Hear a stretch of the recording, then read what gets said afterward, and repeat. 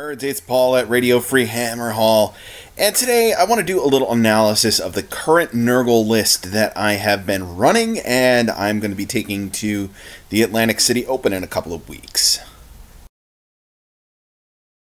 So let's take a look at what we have in the basics of the list. We are Allegiance Nurgle, our host is the Munificent Wanderers, our realm is Ghyran.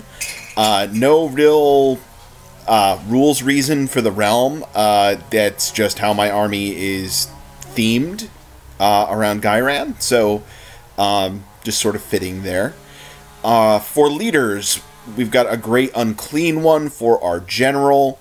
He has the Bile Blade and Doomsday Bell, so he can get buffs to cast, and he's giving everyone within 7 inches +3 movement. His command trait is One Last Gift. That is from the Munificent Wanderers host. So all units wholly within 12 inches of him, when an enemy unit rolls a 6 to hit to attack those units, they do a mortal wound back after all attacks have been resolved. His artifact is the Endless Gift. So this does a lot of healing. You roll in the Battle Shock phase 1d6 for each damage that he's taken during that turn, and every 4-up heals a wound. And then we've got Lore of Virulence, Glorious Afflictions for his spell. That is 21-inch range, and it does have to run, move, and charge rolls for an enemy unit.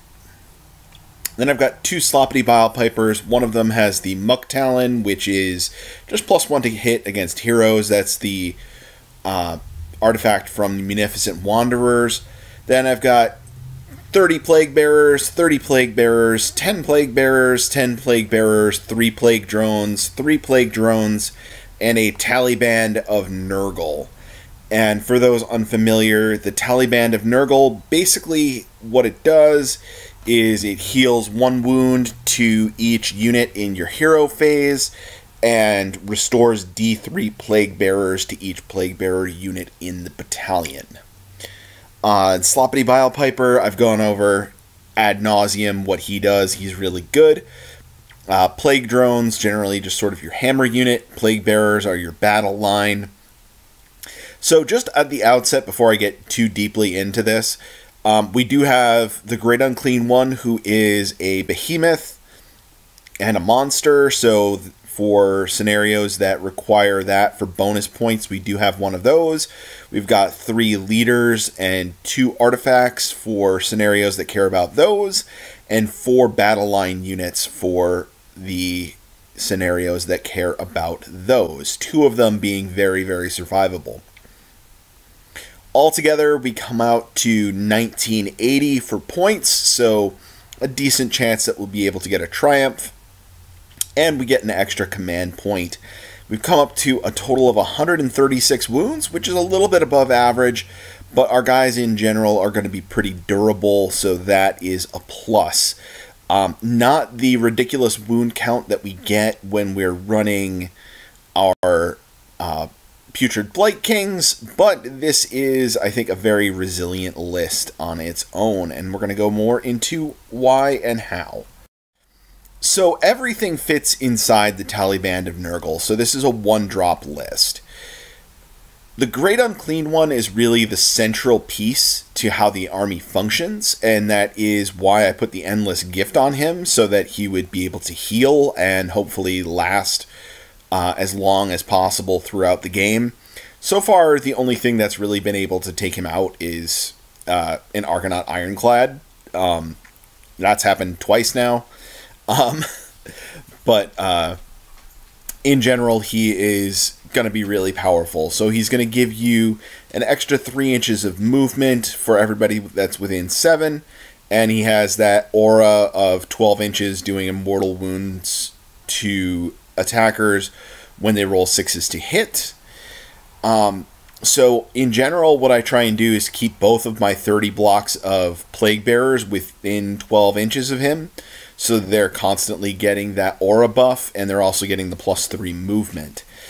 In addition to that, his command ability is +1 to attack. So that can help push the Plague Bearers up into more of an offensive role. It can also really make your Plague Drones that much more of a hammer.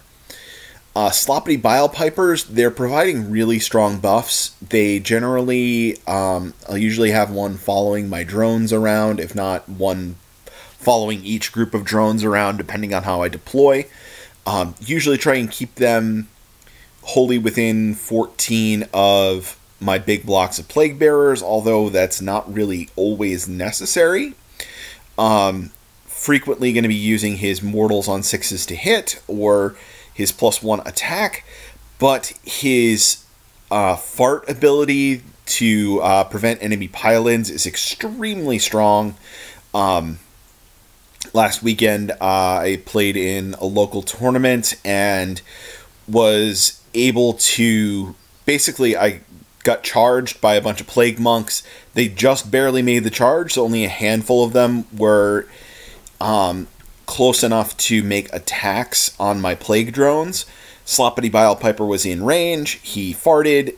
The Plague Monks couldn't get in, and long story short, after a couple of rounds of combat, my Plague Drones took out 40 not Plague Bearers, Plague Monks. Too many Plague things. Anyway, so far I've had a lot of instances of that being extremely powerful. It's a really good defensive tool, and really, it also can be an offensive tool, like I just mentioned with the Plague Monks. They charged me. In response, I fart. They can't pile in. They only get a couple of attacks in. I only take a couple of wounds. Then I'm able to pile in and put all of my attacks into them. And then on the next turn, I can either buff them further, or I can use the fart again to prevent their pile-in, so that they're still limited on the number of attacks they can get in. And also, it can give me more opportunity to have more survivability. So, what else do we have in the list? My groups of 30 Plague Bearers, they're basically the guys that are going to be holding important objectives. Very frequently, I'm going to have these guys right near my Great Unclean One, my Sloppity Bile Piper. With some buffs, they can become reasonably offensive if we go +1 to attack from the Great Unclean One, and mortal wounds doing mortal wounds on 6s to hit from Sloppity Bile Piper.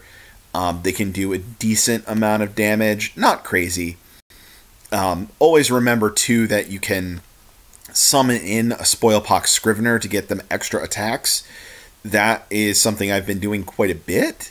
In those key moments, you can just drop the Spoilpox Scrivener in and use his abilities as well, because those activate in the combat phase. The groups of 10 Plague Bearers, they basically babysit objectives or hold on to the less important objectives that are in a scenario. They're basically screens or chaff a lot of the time. And then my Plague Drones, they're really just my hammer unit. I'm going to usually put them on the flanks, either both on one side or one on each side. And they're very much about like the counterpunch. I'm not looking to alpha strike with them. On the first turn, I'm going to be advancing them a little bit just to kind of get in good range. When the opponent moves up, that's when I will go after them with the Plague Drones in return.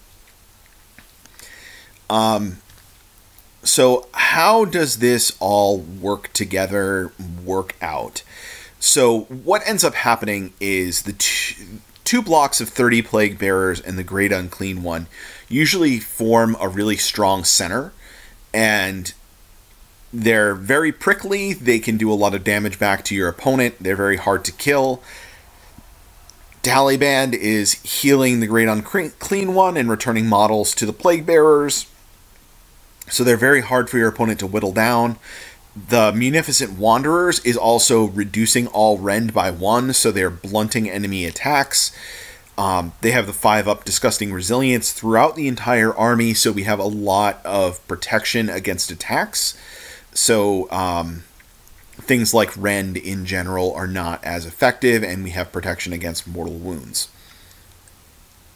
The Plague Drones and the groups of 10 Plague Bearers, they tend to go out on the flanks or all wait to one side of the board, depending on the scenario and the board setup.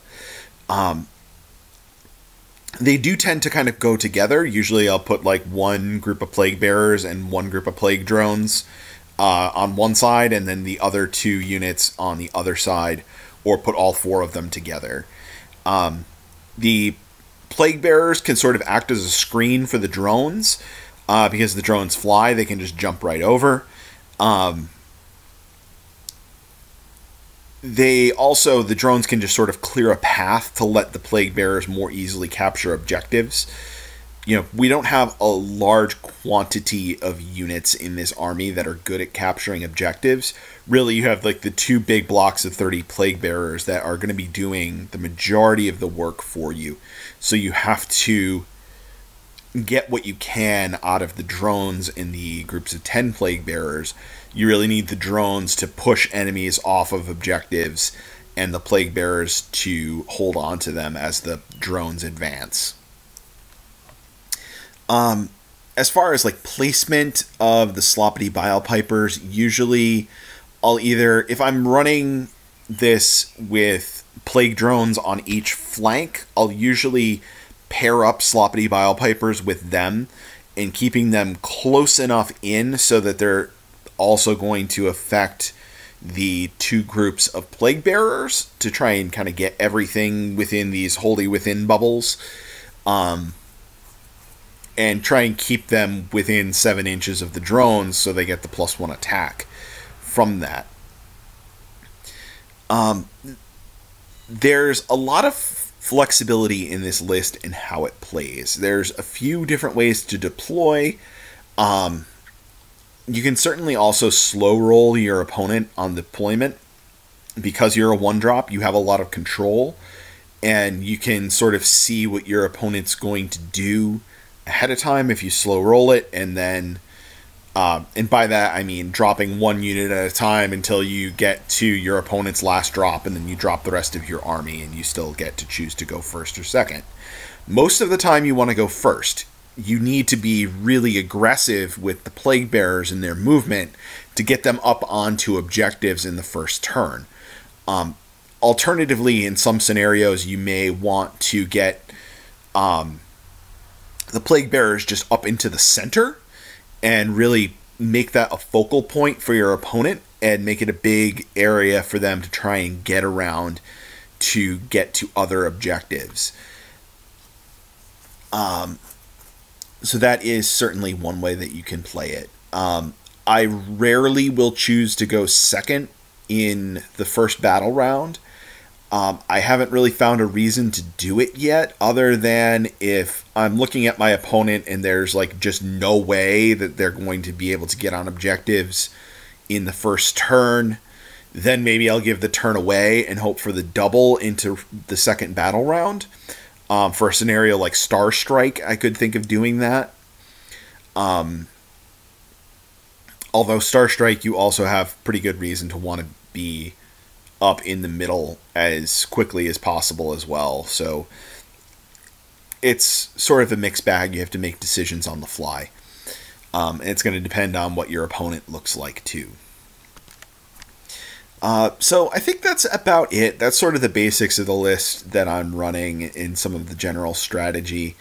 As I said, with the Endless Gift, your Great Unclean One tends to not die. And that's very good for you, obviously. Avoid getting him into combat. Even when he does get into combat, he tends to survive pretty well with the Endless Gift. And all of the other abilities on him tend to whittle down the opponent pretty quickly. certainly win the attrition war over for now. For all of you going to Atlantic City Open, I hope to see you there. This is a little preview, I guess, of what I'm going to be running, so you can strategize accordingly if you think that I am a threat. And that's going to be it for now.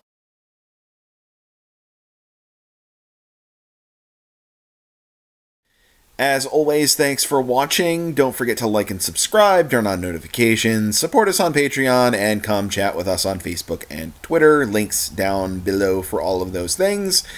And I'll talk to you all later.